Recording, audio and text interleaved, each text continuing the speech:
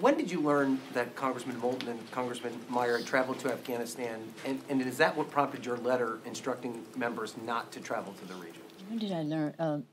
Around the same time, a little before it was in the public domain. I'll tell you why it wasn't in the we didn't make it known because it would be dangerous for them.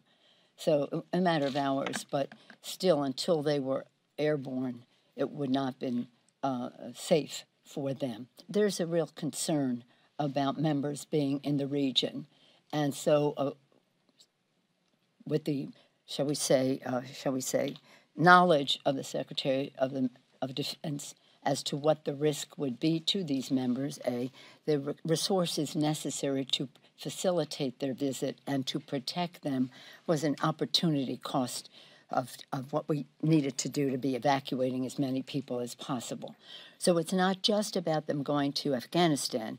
We don't even going to the region because there's a call on our resources diplomatically, politically, militarily, and the rest in the region as well. So this is deadly serious. So we do not want members to go. So you're disappointed in them specifically? You wish they hadn't gone? I haven't heard what they're, in other words, let me just say, I think my letter speaks for itself in terms of people shouldn't be going there.